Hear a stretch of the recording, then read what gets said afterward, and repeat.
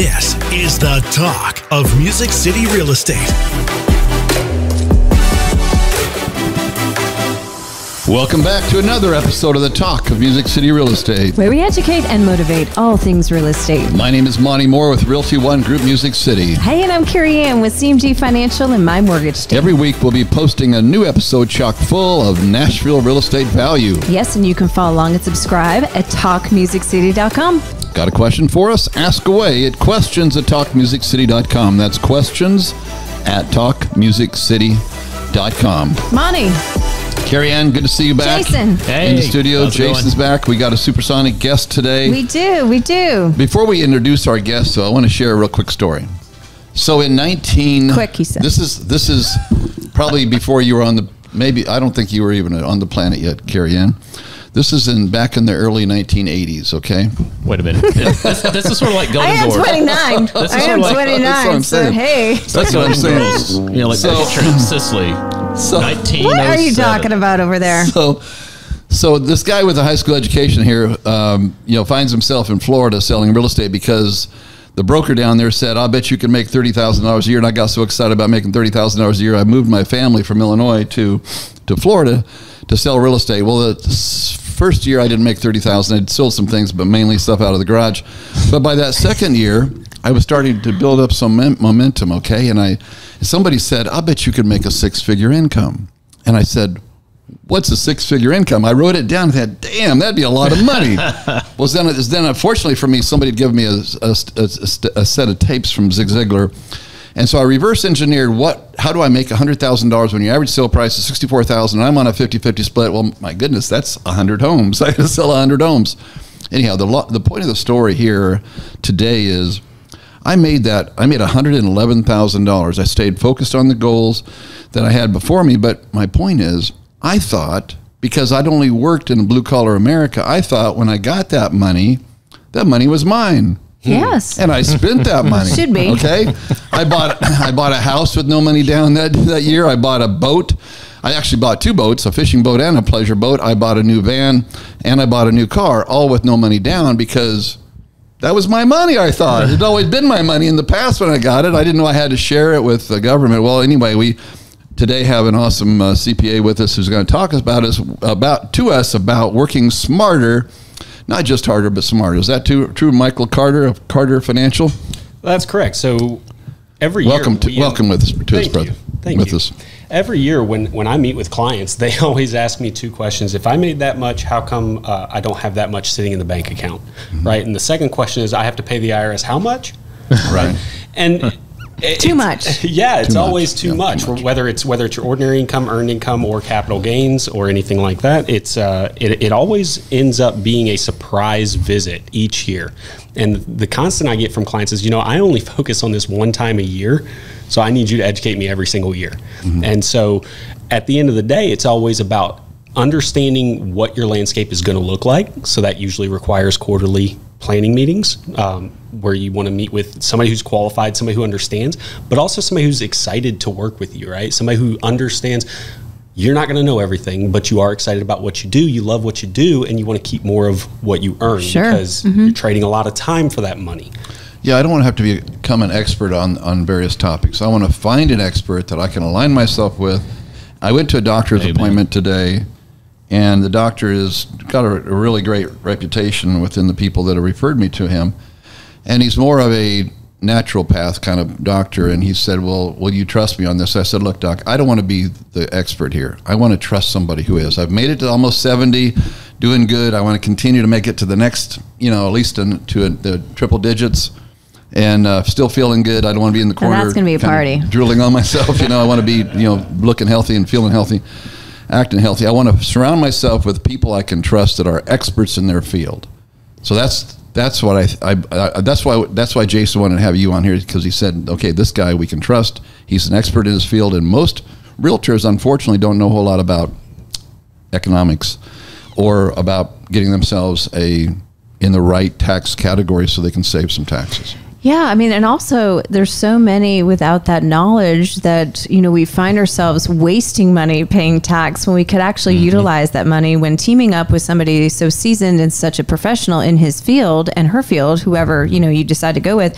But you can utilize those funds to actually benefit and grow your business even more, right? And so I know that Mike Carter, again, out of Murfreesboro, love your story from the beginning. It was a heartfelt beginning with your company. I'd love to hear a little bit more about that, just to kind of share the person and the heart that you have within. But, he works with, real estate agents like yourselves, right? And so we can learn a little bit more on what he is finding that some of the agents out there are forgetting about. Yeah, one thing I want to hit real quick before we get into my history. I love what you said there about surrounding yourself with the right advisors. The reason that's so important is you look at somebody like a Dale Carnegie, or you look at somebody like a Henry Ford, somebody like that. It's been said about those titans of their industry that they could have been in any industry because of the people they had around them is the reason they succeeded. So much more than their peers. Yeah, I don't think, right? I'm not sure that Henry Ford graduated high school. I did that at least. But he surrounded himself with people who had. Carnegie, I believe, started his career as a bookkeeper, believe it or not, which is pretty funny when you stop and think about it. His first family hire was his brother, who he had as his bookkeeper for his company when he went into his own merchant service. My firm really, the idea of it started in summer of 2018. And what I was doing up to that point, I was working for a firm there in Murfreesboro, and we were working on the side, which we had approval through the firm owner, that we work with about 15 single parents, and these are usually single mothers just because of the way our society treats certain situations. But what they couldn't afford was a good CPA. They were self-employed. They needed somebody that could help them kind of navigate the waters. So we worked with them at a very reduced rate. And then we went from 15, I ended up going full-time in January of 2019. So we just hit our 5 month, Something. Right? Yeah. It's math. And so very quickly I went from how am I going to feed my family to do I need to hire somebody? And it was over the course of a week and a half. Wow. And then we ended up at about 167 clients by the end of 4-month period. At that point I was collaborating with a couple of CPAs. I wanted to help other people understand how I set my firm up for that success, but I didn't realize yet how successful that really was until I started talking to some of these sole proprietors who'd been in business for 5 years that still only had the same amount of clients I had already achieved in 4 months. So it let me know I'm onto something. Now I'm a military mindset, so everything I do has a process. We have a checklist for everything. I don't have to hire and then train. I hire and then point to a checklist, and everybody can do what I do. He's speaking my love language. And it's very important because if you don't have the process in place, you own a job. You don't own a business yet, right? And that's very important. So when you start looking into how do I own a business, that's where you bring in the right people so that you can delegate, and that's where you bring in the right advisors so you don't have to be the expert in everything. You just have to be the expert in what produces income. Sure. Right?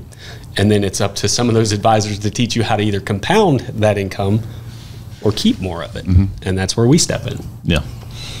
So how'd you get to know him? How'd you refer him? You guys are using him yourself, I guess? Oh, yeah, absolutely. And it was through another acquaintance of ours that, he was on the show. Okay, I know who you're talking about. Oh, my goodness. Now I'm on the spot. Young guy. An amazing person who was on our show who referred this other amazing person. Who recommended who was going to do. Financial advisor? Yeah. Brock Fortner? No. It's right on Drew something maybe. That's okay. So Anyway. let's talk about those folks. So you being self-employed, right? Mindy as well, your beautiful wife. So a true self-employed family. Dylan Smith. There you go. I was buying you some dead space there. Thank you. I appreciate it. But going back to that, right? And so you work with quite a few folks that maybe file a Schedule C. Yeah, so it's actually that number is dwindling down quite a bit. So as we see more and more business owners start getting above that $75,000 threshold as far as net income goes, we start recommending different strategies because now they're no longer in the most efficient vehicle for them. Before that, in any other state, and keep this in mind, in any other state, that income level is $50,000. In Tennessee, New Hampshire, New York, it's slightly higher because we have state tax issues that do apply to S corps. So that's where we have a bit of a, and you have to understand how I look at that is if I can save you $10,000, but you're paying me $10,000, have I truly saved you $1 or did I just save you money on taxes? Right. I've done what you've asked me to do, fired Mike. I need to save money on taxes, right? That's the common thing I hear from clients. No, you don't. You don't care how much you pay the IRS. You just want to know it was the least amount you had to, right? And so if I save you $10,000, but you pay my firm a fee of $10,000, you didn't save anything. You shifted who you paid. That's all. Right. So I don't recommend a strategy until I know it puts an extra $1 in the client's pocket, because that's what truly matters. That's how I'm going to be graded. And quite frankly, that's the only thing you really do to add value. Yeah, for sure. So you're saying that a lot of those real estate agents and or self-employed that hit over that $75,000 threshold, you are converting over to a different model. We're at least having the discussion. Okay. Because the discussion is meant, we do three things in my firm. We share your risk, meaning we're going to understand where you are. And that's something you need from a CPA. As a CPA, I'll tell you exactly what I look for in every CPA if I were to find my own. I'm going to look for somebody that shares the risk tolerance, because it does you no good if your CPA knows the entire tax code, which they don't. I'll promise you that right off the bat. It changes too often. But even if they did, but they're not willing to go to bat, because some of these strategies require legwork, right? If they're not willing to do that and they're not willing to share in that risk, you're already losing value with them. Then, if they're not willing to educate you, right? And the education on that is not only that you're going to save money on taxes, but how, why do you meet the code? How do you beat it if the IRS comes looking? Because there's nothing wrong with an audit, to be honest. There's just not. I don't like them. I've been through 3 of them. I don't like them. Oh, you've been through more than 3. I'll almost guarantee it. So every time you receive a notice from the IRS, it's a correspondence audit. A field audit is the one that everybody reverts to as that's a true audit, right? Didn't like that. And even still, they're not that bad as long as you didn't lie or as long as you have the documentation. They really weren't that. They were bigger in my mind than they were in real life. And so the fear keeps you, and the fear makes you do things and reach out to CPAs that you may not necessarily need to work with just because you didn't have any other options, right? And so your CPA should be educating you on what's going to happen through that process. I'm going through an audit right now with a client who Try to find some wood there just a second, sorry. Who wasn't a client under the year of audit, but because he kept such good records, we're speeding through it. It's not a problem at all. We don't even have to meet with the revenue officer, right? And so that's the second thing. You want somebody who's going to educate you, because it's not good enough if the IRS ever calls you and says, hey, why'd you take this tax position? Oh, we wanted to save money on taxes. They're going to disallow it. You have to have a business reason, and that's what my clients understand. We tell them what the business reason is. Now, we don't need you to understand all of the details, but you need to understand the underlying business reason for taking that strategy. And then the third thing is you want somebody you can communicate with. If you dread your conversation with your accountant every year, you're disincentivized to go talk to your accountant in the middle of the year when things happen, when things can be changed. If your accountant finds out about things at the end of the year, it's already too late. It's happened, right? Now you're left with the end of year tax strategies, or let me rephrase that. End of year tax planning. End of year tax planning I hate. It's the worst claim on planning on the planet. Fourth quarter strategy. All you're doing is you're planning for what you're going to already owe, right? And the only way to impact or affect that number is to either spend money on things you don't really care to spend your money on, or lock it up in an account where you don't get to touch it. That's a problem for people who need their money for their lifestyle, right?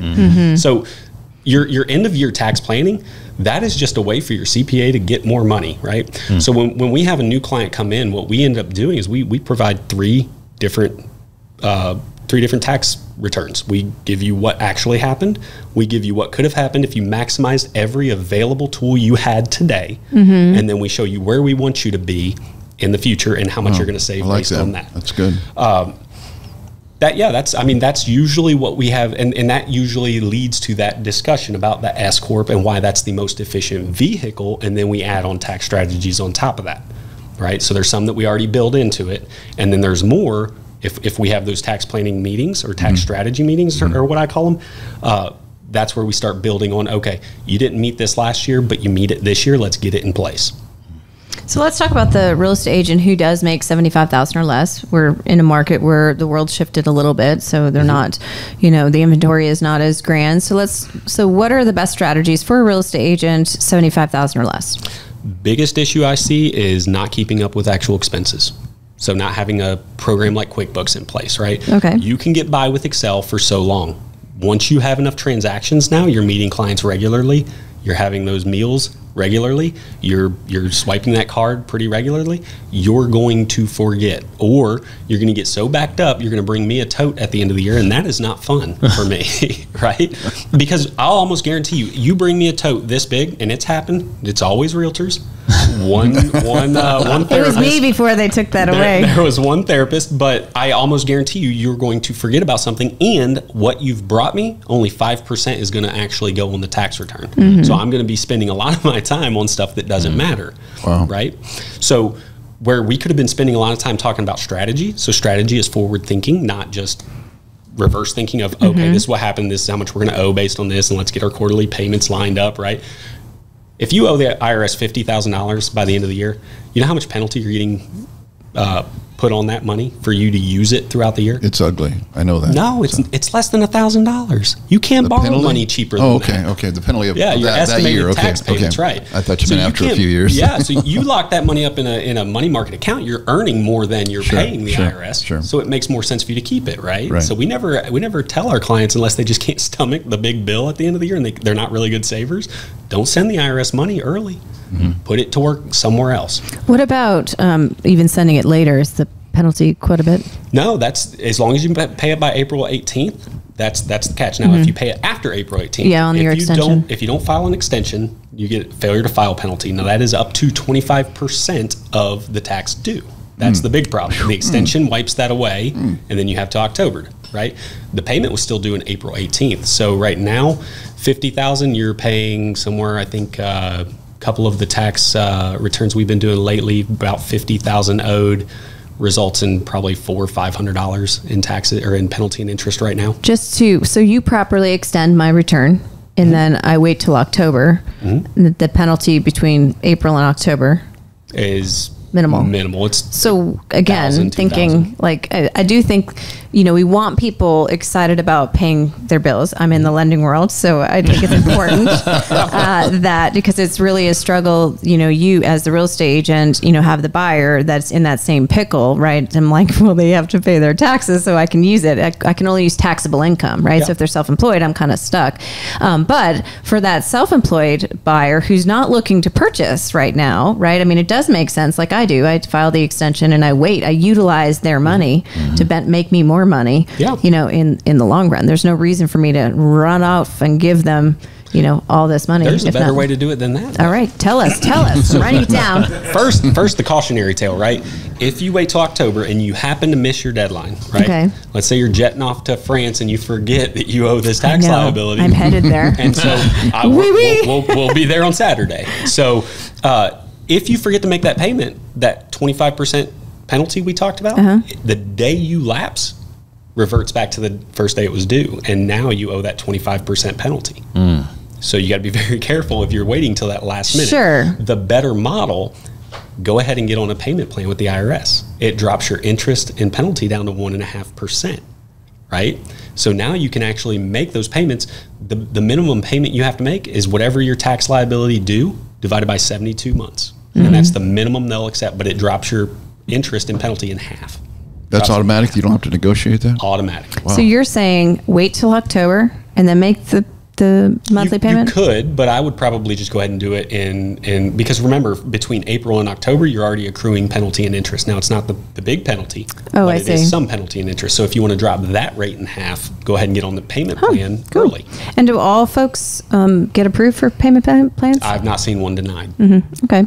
So again, just as the lender, when utilizing the payment plan that he's referencing, which is the 72 months, I have to use that in my debt to income ratio for qualifications. So when buyers say, oh, no worries, I got a payment plan, and instead of doing the 72 months, they're like, hey, I'm just going to pay $2,000 a month just to pay it off. I have to take $2,000 and put that in their debt to income ratio. So it's something just to think about, if people are looking to shows up purchase. somewhere?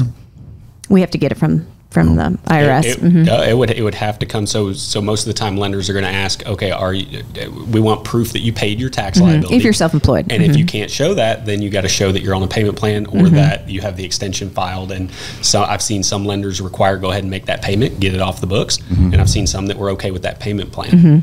Depending on the ratio. We're allowed just for the payment letter, approvable payment letter. So that's great. Okay, so let's now talk about, let's go back to, so expenses of a real estate agent, right? I took them to coffee, I took them to lunch, I have all of my swag, right? My gas, my car. Should I always purchase a car and put the Hoover team on the side? So like, is that a thing? Like, you should do that. You don't have to. In order to claim the car is business related. Okay. You don't have to do that. There may be a better way, right? There are 3 ways that you can actually put your vehicle into your business. Okay. So, tell us. This is so good. Writing it down. So the first way is what everybody's typically used to, right? Your mileage. Realtors traditionally across the U.S. average about 20,000 miles a year. Okay. That's their average, right? So that's about a $10,000 deduction every single year. Generally, if you write off a vehicle, you get the deduction if you use 179. If it qualifies for 179 or bonus, you can get the deduction all in the first year or spread it out over a 5-year period, right? After 5 years, you've got a relatively brand new car, right? That's going to last you a couple 100,000 miles, but you got relatively low maintenance costs, right? Your fuel and oil changes for the most part. So you generally don't have a whole lot of deductions left after that, right? It's certainly not $10,000 worth. So generally for a realtor, you're better off taking mileage every single year, right? Now, there is a caveat, right? So you can always go from mileage to actual expenses, but you can never go from actual expenses back to mileage. So in a year where you replace a transmission or you replace an engine, we want to take actual expenses, sell that car, buy a new one, and elect mileage again, right? So what about my car's heavy?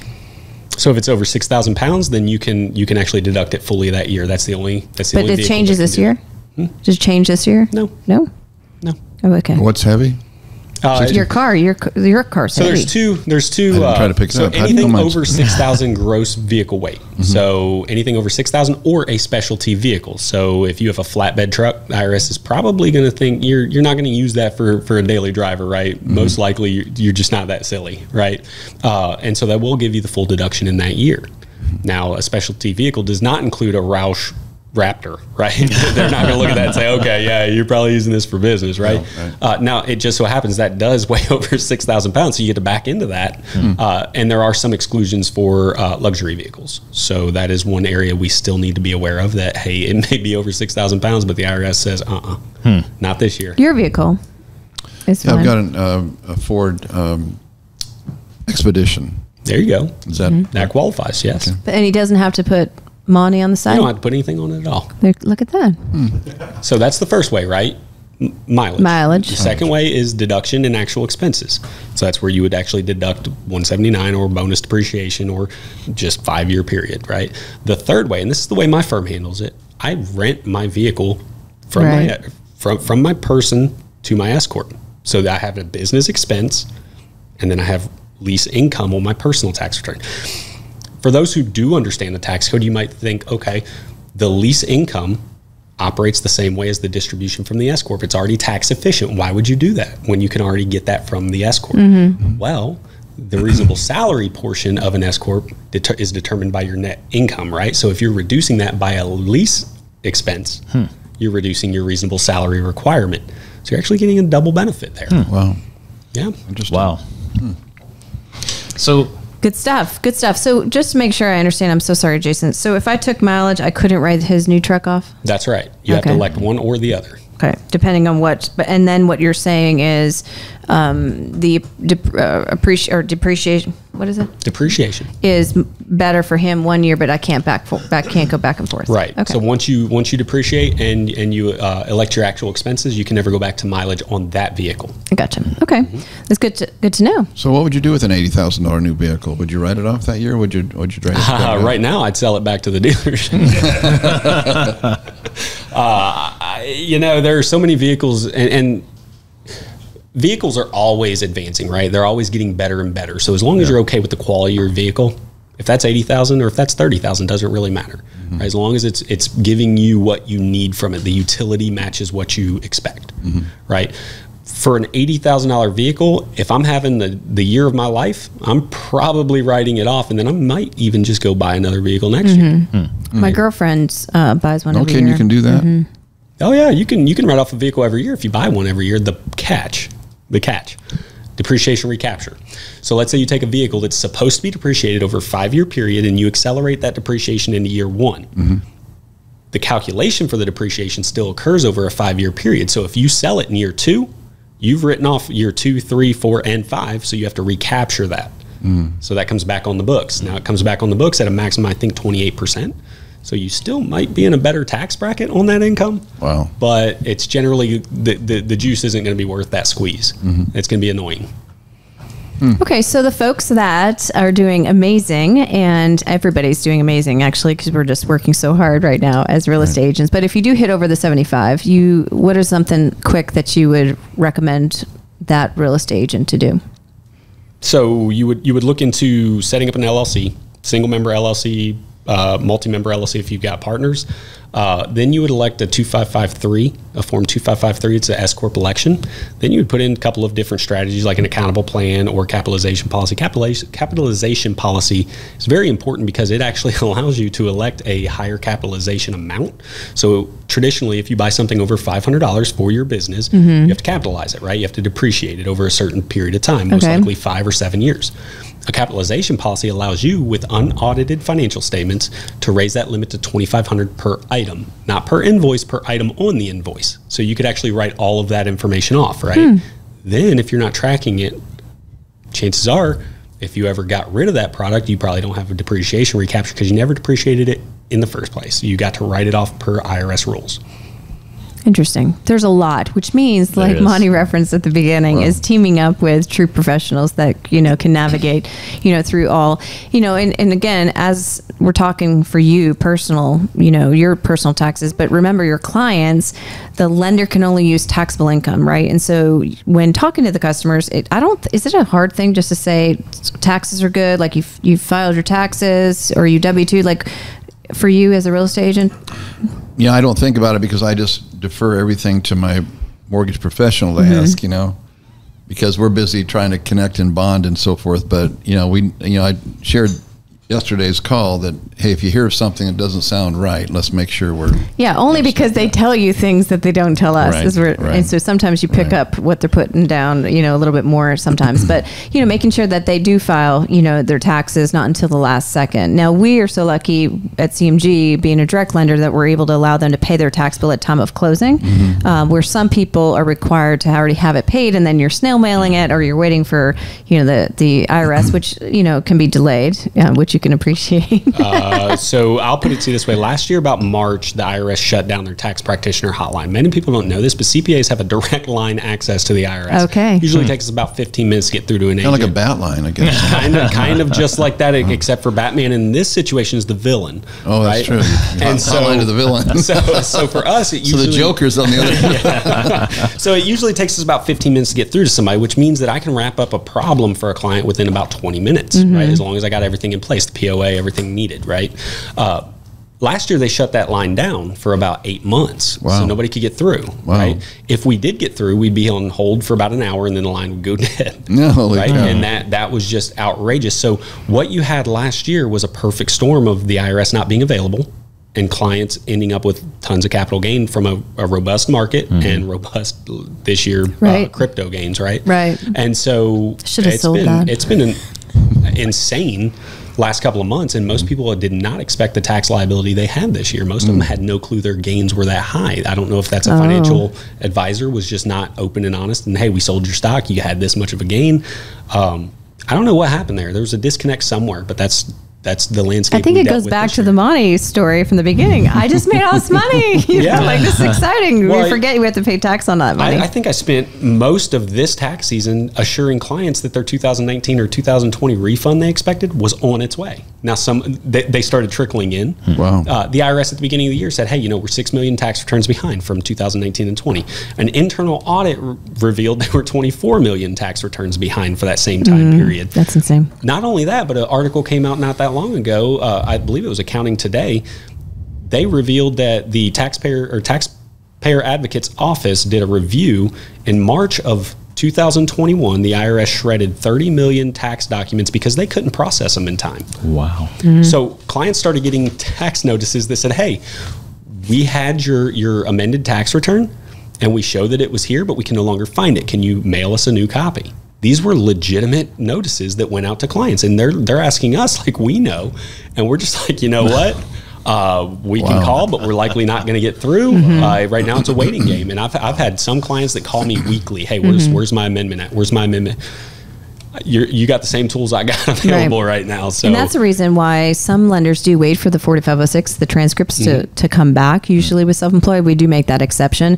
You were referencing, it's a better strategy to get the payment letter, which is a great thing. However, but from just so you guys know, you would have to get an interview with the IRS downtown. And if you can't, we had customers drive to St. Louis because that was the first opportunity that they could get, because they wanted to close on their house and not bring so much to closing for the tax liability. So it's an important topic. We're just so very grateful, Mike, that you were able to join us. There's so much more. One more quick question. Sure. I'm sorry.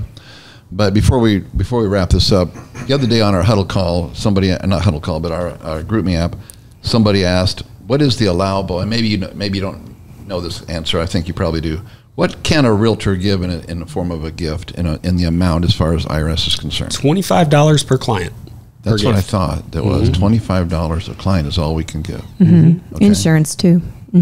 Okay, just wanted to clarify that. There was several people asking. And then the other question we get a lot, since we're on the topic of gift, do you want to share the tax hit for someone to give a gift? So, if I was to give a gift to my mom to buy a home, right? A lot of people are like, no, I don't want to do that because I'm going to get taxed. So I think you have to communicate to the IRS that you gave a gift, but you don't get hit for a tax liability until I don't know what I was saying. Liability until you have so much money in your estate. So what you're hitting on is actually a common misconception with the gift tax, right? So anybody can give any other person $15,000 a year, right? Free, right? Okay. And it doesn't come off your annual or your lifetime gift tax exclusion. Your lifetime gift tax exclusion is $11 million per taxpayer right now. Okay. So if you wanted to give, let's say, I can give $11 million away over your lifetime for free, and nobody pays the. But I don't have $11 million. It's after tax. Money, I want to be in the will. So you will have already paid taxes on that. But as long as you're under that amount, the IRS isn't going to tax whoever you give it to. I got you. Okay. Right. Wow. So let's say you want to give $60,000, right, to your son or daughter for purchasing a home. How can we navigate that, right? Because over $15,000, what it does is it triggers a gift tax return, right? No taxes are due. Right. What it is it's a running tally of how much you have left of your 11 million. So the first 15's free, and then the rest of that comes off your long-term exclusion amount, right? And so if you ever die with 11 million or more, the IRS is going to go through your records, find out how much you gave away during your lifetime, and that's going to come off your total, and then whatever's left, if it's under that or if it's over that amount, the rest is taxed on your estate. Over 11 million. And how do you know I gave, as you're my CPA, how do you know I gave $60,000 to my children?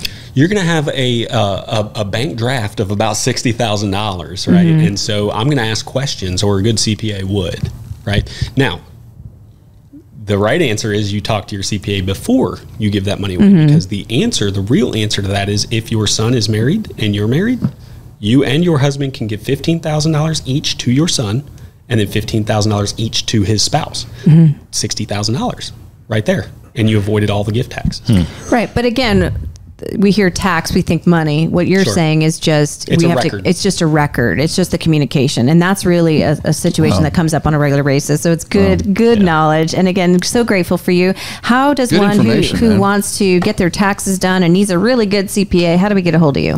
So, and are you taking new clients? We are not taking new clients. And that's the answer to that. We are not. But I'll tell you, if you stick to those three things that you want from a CPA, and you understand how a tax strategy works, you're going to get the most out of your CPA, right? Invite them to the conversation. The less you use them, the less valuable they are. You're overpaying for a tax return right off the bat, right? So in any tax strategy, there are three competing forces. You have cash flow, wealth building, and you have tax savings. Okay. It seems contradictory, right? Why would tax savings have a direct correlation in a tax strategy?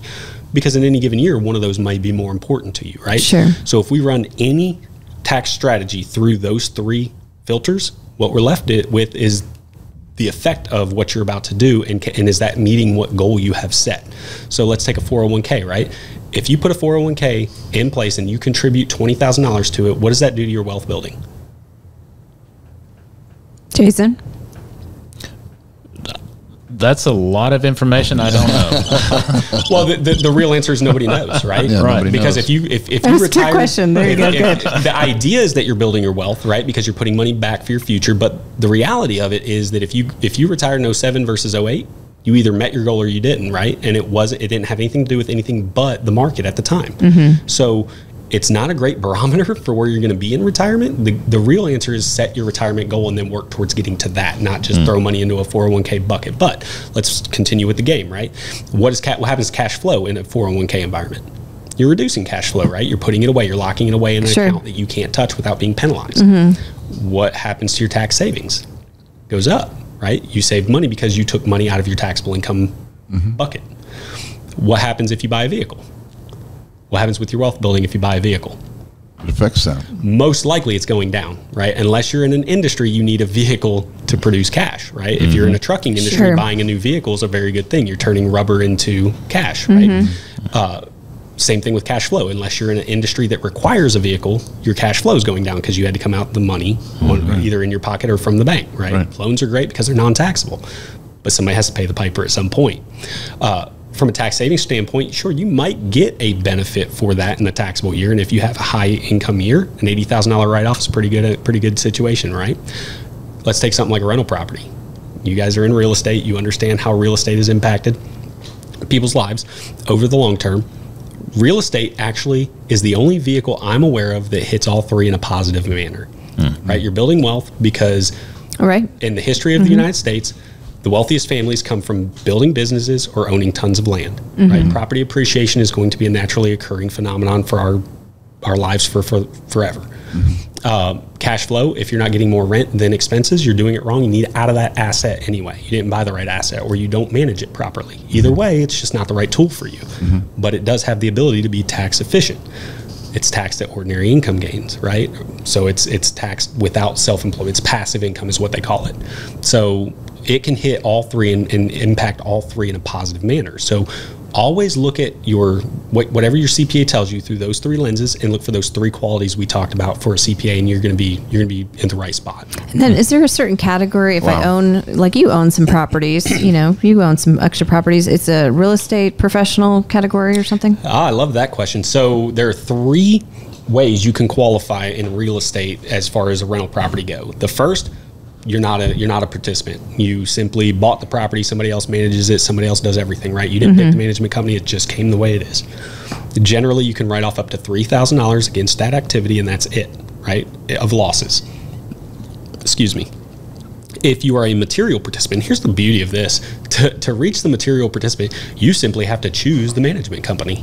You just have to choose. And can it be your wife or husband? It can be whoever you want, but there is a very, very key strategy into making it your wife or husband. We'll talk about that on the next category. Okay. So material participant would allow you to write off up to $25,000 against your other income. Now that is phased out when you start making $100,000 as a household or $150,000 total. It's completely phased out. You'll get the same $3,000. The rest will be offset to the next year or until you sell the property, and then it'll either offset next year's rental income and then offset another $3,000, or if you sell that property, it'll unlock all those losses and it'll come off the capital gains taxes you'll pay when you sell that property. Okay. The third category is your real estate professional. So this is a very unique category. Most realtors are going to meet this because you have to have your primary activity in a real estate field. Now, this isn't good enough to just be a loan originator on a W-2. You actually have to have your own business within the real estate industry. So usually if you work two different jobs, you just have to be able to prove that the majority of your time is spent in real estate or rental activity, right? If you can do that and you can prove that, or if you make your husband or spouse who's to stay at home, a husband or wife, if you make them the manager of the property and that's their only activity, well, they already meet it, right? So at least half of that activity now is going to be unlocked. If you put the entire property in their name, now all of it's unlocked. Right. Right. So that's great. Wow. So and what does that do for me being in that? Completely unlocks your losses for the year. Yeah, it's usually a better strategy if you have a lot of commercial properties. A lot of single family residences just aren't going to have enough losses that it's going to make a huge impact to your bottom line unless you have 30 40 properties. Good stuff. Yeah. Good stuff. Wow. Great. Wow. Thanks, we'll Mike. I take think two my brain hurts after all that, man. Do you have anything else you'd like to say as I do a take two to close this story down? No, I think This was I think great. that's great. Thank you, Mike. I'd love to be back anytime you guys have additional questions, or if you see something in your industry that's just being impacted by the tax effect, let me know. Love that. Love great knowledge, and especially learning all things Wow. CPA with a very talented Mike Carter. So thank you so much. Thank you for joining us. You've been listening to The Talk of Music City Real Estate.